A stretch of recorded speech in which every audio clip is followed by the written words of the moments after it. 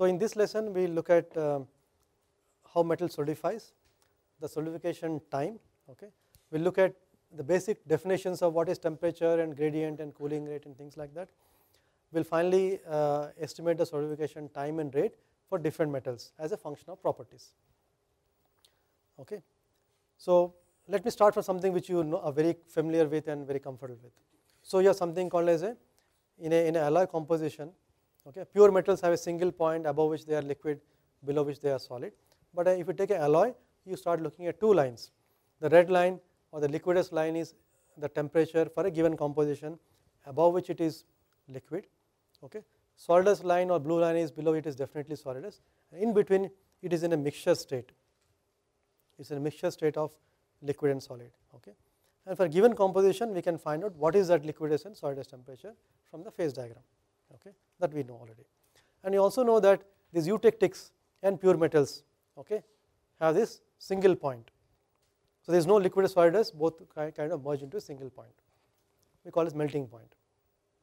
But it is rare. For most common purposes we talk about a freezing range, which is the difference between liquidus temperature and solidus temperature. And then we say that short freezing range metals are those where this difference is less. Long freezing range metals is where difference is more. Okay, and of course no one says what is short and what is long. Okay, by and large below 50 degrees is short, above that, above 100 is definitely long freezing range. Okay, so these are definitions which we look at. Then let me now introduce some basic terms here. One is we talk about temperature versus distance, which means supposing there are 2 points in a casting A and B, okay, and they have two different temperatures. A has low temperature, B has high temperature. Okay, the gradient between A and B is nothing but difference between temperature by the distance between them. So in engineering terms we say dt by dx. This is a measure of the availability of heat flow. Okay, heat can flow from B to A, and the gradient is important there. Higher the gradient, the better the heat flow will be. The next concept is cooling rate. The same location 1, that is location A, let us say, but different times. Initial temperature is high, after some time temperature is falling down to 2. Okay, and we say that the cooling rate is nothing but T2 minus T1 by the time difference. So what we say is dt by d tau, tau for time, is a cooling rate. So we introduced three concepts now. We talked about temperature and freezing range, we talked about temperature gradients, and talked about cooling rates. Now these three you have to be really clear in your minds and not to get confused, because everything else depends on these. Now look at how the metals cool. If you look at how metals cool, pure metals, liquid solidus line is a flat line. In alloys it's an inclined line. Okay, solidification begins at some point, ends at some point, in between it is in a what's called as mushy state, a mixture of liquid and solid state. And now let us have some fun. Okay, we are trying to see in a PowerPoint slide how a casting really cools down. So let me just get the picture right first. So what you see is a casting red metal, hot metal in the middle, surrounded by, on the left side you have a sand mold, standard code we are putting as a yellow or brown color, and a metal mold on the right side, putting a grey color for that. On the bottom you see the temperature plotted there. So if you see at the instant of pouring, when magically the entire casting is filled with liquid metal, the entire casting is a, let's say, liquidus temperature. Okay, and the entire mold, which has not realized that metal has been poured, is at room temperature. A is ambient or air temperature. That is at the initial instant of time, maybe first microsecond. Now you see how the graphs are moving. Now depending on your process, if you are sand casting, look at the sand mold. If you are a metal casting, you look at metal mold, you look at the right side picture. After some time, the casting starts cooling from the sides. Casting portion at the contact with the mold wall cools first, comes down to solidus temperature. What is happening to the mold? If you see sand mold, the face of the mold in contact with the metal sees a steep increase in temperature. But outside the mold, if you touch the mold, it is still at room temperature. Why? Because sand mold is not conducting. It is a highly insulating thing. So it does not really know what is happening inside, outside does not know what is happening inside, it is highly insulating. But metal mold is highly conducting, so the entire metal mold temperature will rise. So you should not touch metal mold, burn your hands. That is after some time. As you take some more time to solidify, now casting is almost solidified. Now the mold outside starts rising temperature, it becomes warm, okay, and the metal mold becomes even more hot because now metal is conducting from outside, inside to outside, okay, and now both of them are ending the solidification. So the way the metal solidifies in a sand mold and a metal mold is quite different, and the way temperatures change in a sand mold, metal mold also is very different. This is the beginning of our analysis of how metals solidify in a different types of molds. Now heat has to be transferred, and first of all, what heat has to be transferred? You are talking about the heat from your pouring temperature to liquidus to solidus to room temperature, all that heat has to be transferred, okay. Plus you also have the latent heat. As it changes from liquid to solid, you have latent heat coming out. All that heat has to be coming out of the mold. How does it come out? If you take a sand mold, and let us say I have an open feeder on the top, first of all metal will radiate heat to the atmosphere, so radiation is there. If it is steel casting, there is a lot of heat will be radiated from an open feeder. Mold also absorbs some heat, and that also will be usually by conduction. And then as a mold becomes hot after some time, the air becomes hot, and by convection also heat comes out. And the thickness of the arrows represent how much heat is the rate of loss of heat. So if it is steel which is very hot, a lot of radiation heat transfer is there. Mold is not very conducting, some conduction will be there, but not at the second level of or mode of heat transfer. Finally the third one is your side of the mold. Mold does not become hot that fast, so convection is not much. The reverse, if you see, in a metal mold is highly conducting, so maximum heat is transferred from by conduction to the mold itself, okay. Then typically you pour aluminum in these molds, and aluminum temperature radiation heat transfer is, if it is a heat, steel pouring temperature is twice the aluminum pouring temperature, what do you think will become a radiation heat transfer? So if my temperature is half from steel to aluminum, my radiation heat transfer is half to the power 4 to the power 4, 1/16th, okay, 1/16th time heat transfer. So it's hardly any radiation from aluminum. In fact, if you want a riser to be effective in aluminum, a open riser is more effective in aluminum metal mold. Are you getting my point? Than a blind feeder, because less heat transfer from radiation here. And if it's completely blind, there is a lot of heat transfer from the mold itself.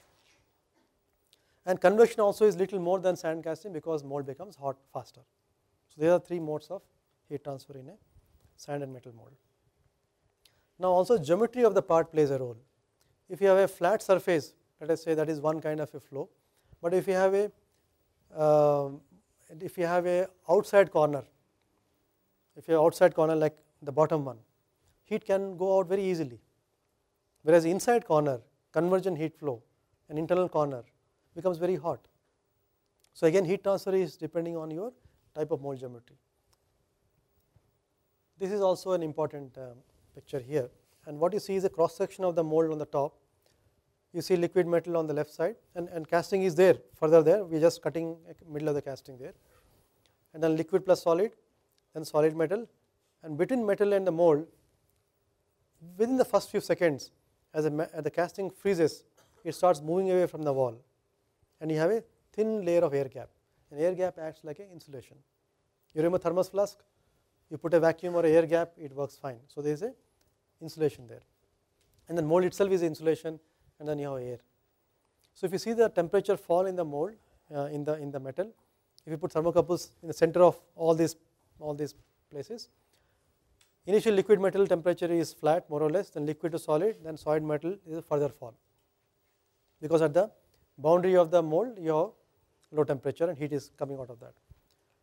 Then the mold side of the wall, okay, the mold face facing the casting at the air gap is high temperature but not to liquidus or solidus temperature, and in the air gap there is a huge amount of temperature fall. Then you have mold temperature falling like that, and finally the air. That is your picture of temperature fall right from casting to air gap to the mold to air. Now you have some equations coming in, but I will start with the basic equation which you all have read in the high school, which is heat conducted is equal to, or rate of heat conduction, small q is rate of heat conduction, which is equal to big Q, which is total heat conducted by area, okay, which is equal to K, which is conductivity multiplied by temperature gradient. dt by dx is temperature gradient. For a transient heat transfer where the mold temperature is changing all the time, that equation is not valid. We need to have a full transient heat transfer equation. You don't have to worry about the equation by itself, except that there is a solution for that, and you can finally find, all you need to know is that it is possible to do this. What is that? If you see a second equation there, temperature at x, location x, as a function of time, temperature at different locations at different time is equal to a big function. Initial temperature, final temperature, distance x from the boundary, and then alpha is your material properties, the function of your conductivity, specific heat and density. With all that, what I want to tell you is, we did some experiments and did some hand calculations. If we do that, what we did was take a simple cube of about 10 centimeter cube. We made slices in the mold wall, and at each point in the mold wall we calculate temperatures and we plot them. And here is a very nice piece of knowledge for us to apply in the real foundry. What it tells us that within about, if you see the casting thickness is 10 centimeter, 100 millimeters. Within about, let us say 25-30 millimeters from the junction, casting mold junction, temperature coming down to almost normal, which means the maximum heat is absorbed in the very first, you can say 1 or 2 inches of the mold wall for a 100 millimeters cube. And that tells us that you don't really need a mold beyond that. Sometimes people worry about putting too many castings in a single mold. So we have done some research to find out what is the optimal gap between two cavities at which you don't start getting any problems, okay. And then finally, if you solve the equation some more, you don't have to solve, someone has solved it for you already, you get this famous equation called as Churnov's equation, a Russian scientist who invented this first or discovered this equation first, which says that solidification time, tau is solidification time, is equal to a factor K multiplied by volume by cooling surface area squared, where K itself is a function of several parameters. If you see K is equal to the bottommost equation I am looking at, K is equal to, on the top part you have the properties of the cast metal, on the bottom side you have properties of the mold material, okay. Top you have got density of the casting, latent heat of the casting, specific heat of the casting, temperature of pouring, okay, minus temperature of solidus temperature. On the bottom side you have thermal conductivity of the mold material, density of the mold material, and the specific heat of the mold material, and the solidus temperature. You can take ambient temperature almost as 0. If it is a steel, the difference is going to be very small, so you can even remove TA from the bottom if you want. You won't make any big difference. But remember, this is equal to solidification time is equal to or proportional to square of the V by A, and V by A is called as modulus of a casting. So we take a simple shape, and this equation, please remember, is valid only for simple shapes, simple spheres and cylinders and maybe square blocks and things like that. So if you do the calculation for this simple shape, we found that if it is a aluminum in a sand mold, the solidification time is coming to 32 minutes, okay. And there are similar equations for metal molds, okay, where solidification time is proportional to kV by A, but this K is a different K, please remember that. And this K, top part is almost same, the bottom part you have a new factor coming in, which is H, and later on we will find this H is actually a very naughty character, okay. What I mean is, it's never, you cannot hold it, you cannot catch it. I mean, this H is, what is H? You cannot even grasp it. It keeps changing from metal to metal, combination to combination, temperature, it even for a particular combination of metal and geometry and point temperature, it changes with time. So it's a very, very difficult character, and no one knows what is the right value of H. Unless you know H value, you don't know solidification temperature. So what most people do is, in industry, they find the solidification temperature, solidification time of particular casting, reverse calculate the H value and use that H value for similar castings. So that is a chicken and egg problem. You need H value to calculate solidification time, but you need solidification time to calculate H value. So you need to have cycles between these two. Now with this equation, if you calculate for the same metal, aluminum, same casting, but now in a metal mold, the time is reduced to about half. So compared to sand mold, a metal mold solidification time is typically half, and this has been verified by a lot of experiments also. You don't expect 10 times solidification time, it's just about half. Okay. So what you learned in this lesson is basic definitions of freezing range, temperature gradients, cooling rates, okay, how temperature falls in a sand mold and metal mold, and the resistance to heat transfer, different heat transfer modes, and how it is resisted by different bodies on the way, and then solidification time equation for sand mold and metal mold. Okay.